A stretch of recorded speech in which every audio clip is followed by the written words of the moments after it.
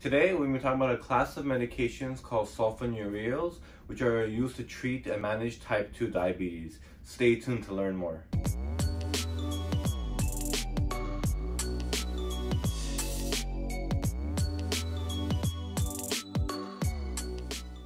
What's up, guys? Hope everyone's been doing well. For those of you who don't know, my name is Edgman and I'm a pharmacist, and I enjoy making these videos about common questions patients have about medications or any healthcare related topic, so make sure to subscribe for more content. Now to the rest of the video. Type 2 diabetes is a very common condition in which many patients have, and it's basically an insulin insensitivity. So your body is not as sensitive to the insulin that you're making, which causes high blood sugars. And this is due to mainly poor lifestyle decisions, such as not eating a healthy diet, not working out, and also has a genetic disposition. So certain patient groups or certain patient populations have a higher chance of developing type 2 diabetes, but it's mainly due to lifestyle. So if you're eating unhealthy, if you're not exercising, not managing your health, type 2 diabetes is a very common condition that many patients develop. And so you do have a common symptom of having high blood sugar. And so sulfonylureas are a type of medication or a class of medication that helps lower that blood sugar to manage those patients who have high blood sugar.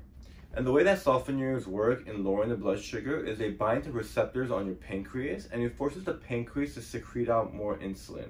And we know that insulin helps lower the blood sugar. Now, in my opinion, sulfonylureas are not the best medication to help manage type 2 diabetes, because when they bind to the pancreas and basically force the pancreas to secrete out insulin, it's kind of overworking the pancreas, which over time, because you use medication daily, over time it causes the pancreas to kind of wear out, which further complicates the diabetes. You might turn into a type 1 diabetic, because if the pancreas completely gives out, then you're not producing any insulin. And that's what basically type 1 diabetes is in a nutshell. So sulfonylureas are a very common medication because it's very inexpensive and it's very old. But in my opinion, there's other medications that are out that help manage type 2 diabetes better without causing that overworking of that pancreas. But just to sum it up, that's how it's used to help manage your blood sugar, by forcing the pancreas to secrete out more insulin. These are the three most common sulfonylureas that are typically prescribed. So the first one, and this is the most common one, is Glipizide. This one's 5 milligrams, but it comes in different doses. Let me show you guys the tablet.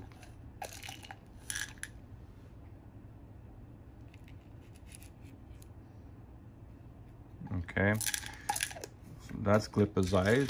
The next one is Glimepiride. This one's 4 milligrams. This one also comes in different doses. They all do. They all come in a couple of variations of the dose, but let me show you guys the tablet here.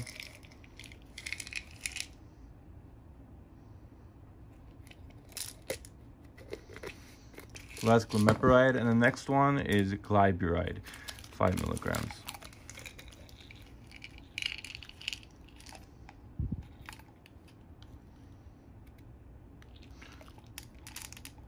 Now, if you're asking me which one of these are better versus the other, there's not too much difference that's clinically really irrelevant.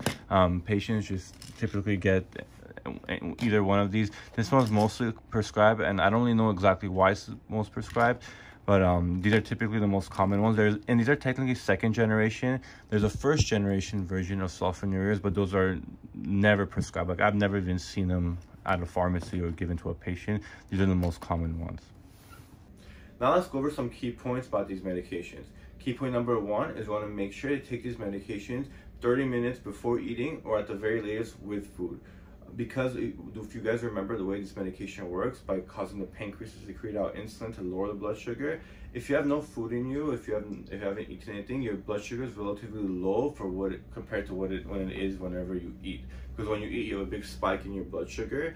So if you haven't eaten and you take this medication and it forces the insulin to be secreted, your already like baseline blood glucose level might fall even lower, which might cause hypoglycemia, which is known as low blood sugar. And this is a relatively dangerous state to be in, because you have shakiness, you have heart palpitations, causes dizziness, and you want to avoid hypoglycemia. So it's very important to tell your patients, or I tell my patients, to take this medication 30 minutes before eating, or at the very latest with food, because you don't want to have low blood sugar.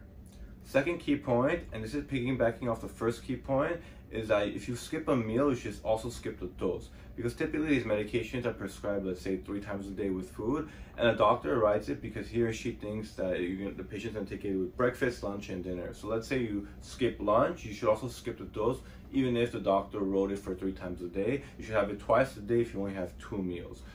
Third key point, which is an unfortunate one, is that these medications cause weight gain. And this is another reason why I don't like this class of medications, because typically for a type 2 diabetic, they want to improve their lifestyle by eating a healthier diet, exercising more. And these medications are supposed to help manage their diabetes, but it unfortunately causes weight gain. And typically type 2 diabetics want to try to lose weight.